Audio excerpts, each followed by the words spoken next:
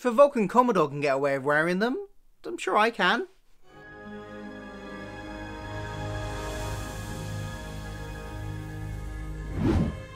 Although I can't really see anything, so I'm going to take them off anyway.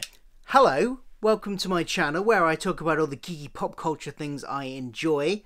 And I am doing weekly reviews of Star Trek Picard at the moment. I do have to apologise, this is probably about a day later than I usually do them. See, I usually record my Star Trek Picard reviews on a Thursday evening and get out first thing Friday morning.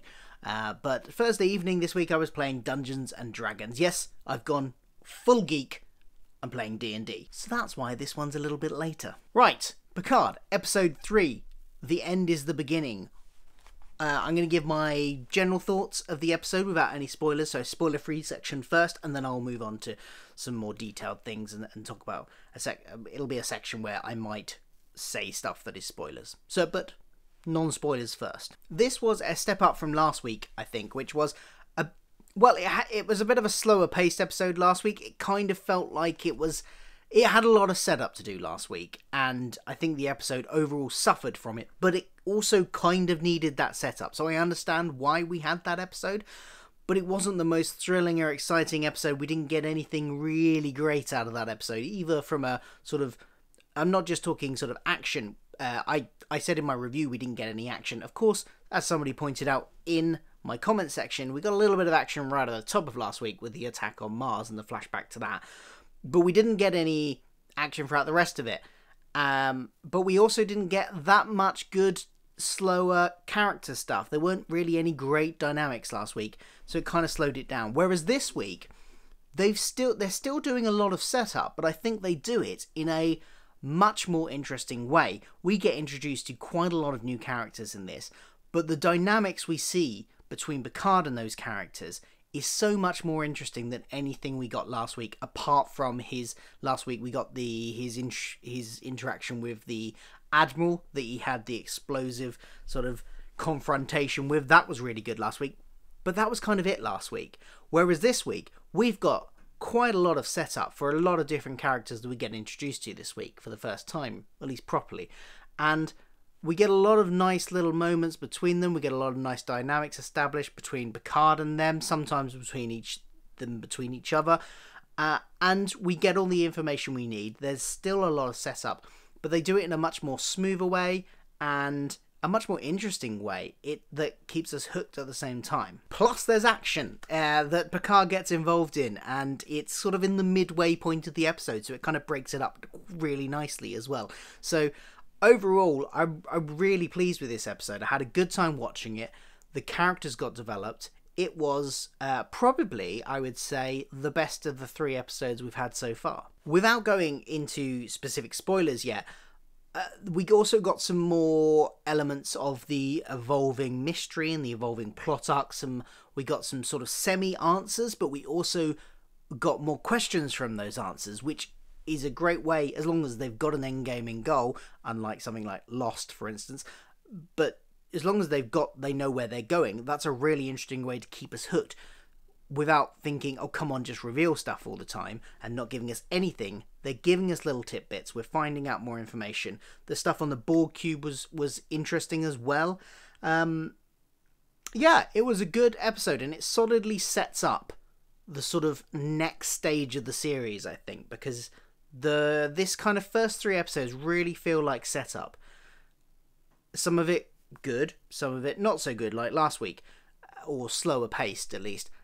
Now it feels like, okay, the mission can start, and that is quite exciting. So that's my general thoughts out of the way. Let's get into specifics now. This is the spoiler section, so if you haven't watched the episode and you don't want to be spoiled, go watch it, then come back. So we start the episode with another quick flashback to events we saw last week in the attack on Mars, which confused me slightly because I don't know why we were shown it again. I guess to sort of establish that they were 14 years ago, but it was basically stuff we'd seen last week, and it wasn't, we'd already had the previously on Star Trek Picard bit.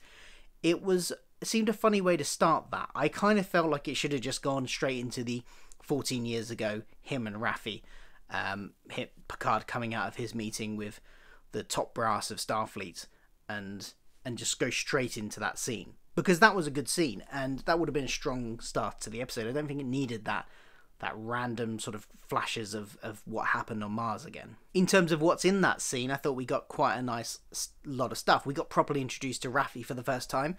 That was got a sort of hint at their dynamic, which I'll talk about contrasted with their dynamic later on. It's very interesting because their dynamic here, and I think it was very important that they set it up, establishes them as quite close. She refers to him as JR, which I'm iffy about. It kind of feels a little bit like I can't imagine Picard standing for that from a subordinate, even when he's very close with, but I'm willing to let it pass because their overall dynamic is really interesting there, and it seems really close. And later on, when we see her in their other scenes, when up to the current point in the timeline, their dynamic is very different, and that contrast is very interesting to sort of recognise how their relationship has deteriorated from this point. Very briefly, I like the uniforms. I actually like the uniforms more than the current era uniforms that we're on in the 14 years after this period. I really like these uniforms. The kind of down the side bits, they're nice. I like them. It's a shame they didn't stick more with that. I don't know why Starfleet insists on changing its uniform so much. I mean, come on, guys. Keep a uniform for at least 50 years or so. You don't need to change it all the time unless you've got a practical reason to do so. Why change it every 5 years or so? Which seems to be what they do. I don't know why. I did see a theory once that suggested it's so that anybody time travelling can easily identify which era they're in. I wonder if Starfleet put that much thought into it. It's an interesting theory. In terms of Picard's resignation, I'm glad that they dealt with that. I'm glad we didn't actually get to see it either. I like the way that they've kind of half revealed it. We see him in the aftermath of his resignation, and I don't know about you, I kind of got the feeling that he had played his hand there as a gamble, put on the "I'm going to resign if you don't do this," thinking that they probably would do it because they wouldn't want to lose him. And this kind of goes back to the Admiral last week when, she goes, "You've got sheer fucking hubris." This is his, he kind of has this arrogance, and partly it's rightly deserved, but also it's an interesting character trait that he kind of assumed that they would back down because he would threaten to quit and that they would give way. And again, we saw that in last week's episode as well. It's an interesting character trait. I'm wondering if they'll do more with it, if they'll develop that, or if he'll start to tread back from that and sort of realise, one man, he's only one man, and the sort of might get taken down a peg. I don't know really. It's an interesting thread that I think might go somewhere. But effectively, I don't think he went in with the plan to do that. I think it was in the moment. He just decided to take a gamble, and the gamble didn't pay off. In the interview we got last, in episode 1, it kind of felt a bit more like he took a planned stand to resign and make it a big public like he publicly declared he was resigning, and that kind of had that kind of feel to it, to make a statement. But we get this new bit of information here that shows us that it wasn't quite like that, and I quite like it. As I said, we get a lot of new introductions to new characters. We've had Raffi here in the 14 years past, but then we get her in the current era, and seems a very different person. She's gone through a lot, and the contrast between her in the modern 14 years later day and the 14 years in the past period is really good. There's good contrast there. I wasn't sure about the vaping, but then clearly they're playing into she has some kind of addiction. I think they called it, was it Snugleaf or something? I can't remember exactly what they called it now, but she's obviously addicted to this thing that can give her hallucinations, it seems, or paranoia. I think she refers to paranoia. So it's kind of like a weed equivalent, I guess, of the future. That's, might play into future things. It's an interesting thread to go down. And what I liked about their dynamic in this bit is that you don't necessarily side with either of them, because they've both got very valid points, and you can absolutely understand from a sort of emotional human level how she feels about Picard and why she feels that way. As far as she's concerned, he backed down when he should have stood firm, and he just sort of left. And there's this whole sort of annoyance that he left to go have a nice life on a vineyard, whereas she is living in this pokey little trailer in the outback, I don't know where it is, in desert somewhere, and she hasn't had a good life since then, whereas he has had, been able to release books and make wine and just generally live quite a privileged life, and she hasn't had that. It's an interesting character dynamic, and it'll be interesting to explore further how that has changed their relationship since they were serving together. We also get the reintroduction of Hugh, the Borg that we saw in several episodes of Star Trek The Next Generation, who disconnected from the collective but carried on being a Borg. Now he seems to be more de-Borgified, and he is seemingly running the reclamation project at the Borg Cube for the Romulans. So I'm really interested in where they go with that. He feels very much like an evolution of the character we saw in TNG. He kind of felt a bit like a small child in that to begin with, because he was fresh out of the collective and a bit sort of wide-eyed wondered at the world. And it feels like the point he's at and we see him now, you can imagine that trajectory that would have got him there. I'm very pleased to see him and interested to see where it goes. I'm hoping we get to see 709 soon. I mentioned the action, and there's a brilliant action scene where the chateau gets attacked by the what are they called? Not the Tal Shiar, the people that even more secret than the Tal Shiar, I've forgotten their name, the Romulans. And it's such a good action sequence, and I love the fact that it played into the characteristics of the two Romulans he's got living with him, because they are ex-Tal Shiar agents, and this is where their training kicks into gear. They've got guns hidden at strategic places and weapons hidden in strategic places. It was brilliantly choreographed, and even Picard gets in on the action, but not in a really unrealistic way.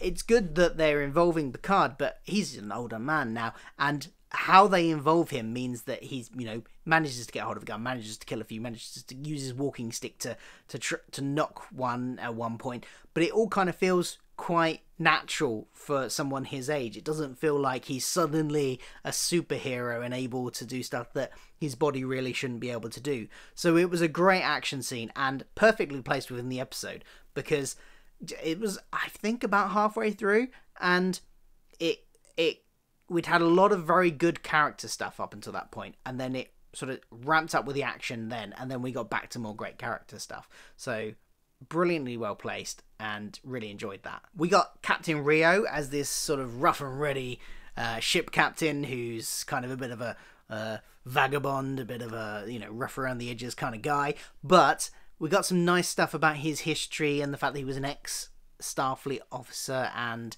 his ship is kept very neat and to regulate Starfleet regulations still. So he's still good, and Picard notices that, and there's a great sort of interaction where Picard sees in him, a true Starfleet officer, as Picard sees it. And I think we're going to get some good stuff from him, and he's a very interesting character and clearly a good actor as well, because not only does he play the captain, he also plays the EMH on the ship as well. And I think that says something about the character of the captain, that he has programmed his EMH to look like him. There's some kind of psychological analysis you could do on that, which I'm sure is going to play into future episodes and make him a very interesting character. But it also proves that he's a very good actor, because they're two very different characters that he's playing there, and they or is it three? I was confused slightly, and maybe this is my fault for not paying enough attention, or maybe it's the episode's fault for not making it clear enough. I'm not sure whether or not there was one emergency hologram that does multiple things, or if there's multiple emergency holograms for different tasks, because he calls one the medical one, but then later on he's got one fixing some systems. So is that an emergency like technician hologram or something?